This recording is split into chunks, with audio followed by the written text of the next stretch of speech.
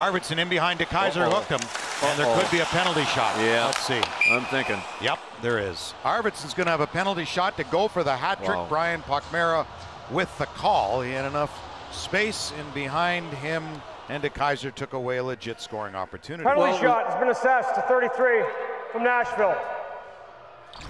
Well, it was an intelligent play by Nashville to flip that puck up and over everybody. It was the original hook that was called by Pochmera on the right hip of Arvidsson.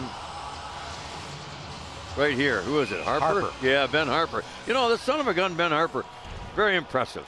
First career penalty shot for Arvidsson. 2 career hat tricks, looking for a third. Oh my! And he got Holy jumping! What a hat move. trick for Viktor Arvidsson on a pretty deke. His third career hat trick. He missed the game Tuesday, making up for lost time tonight. What a set of hands that was. Holy mackerel. He had Bernier going up, down, and sideways, and dragged it forehand back to the backhand, and my, oh my. That's 2 penalty shot goals for Nashville in less than a week. Colton Sissons had a shorthanded penalty shot goal Saturday against Chicago.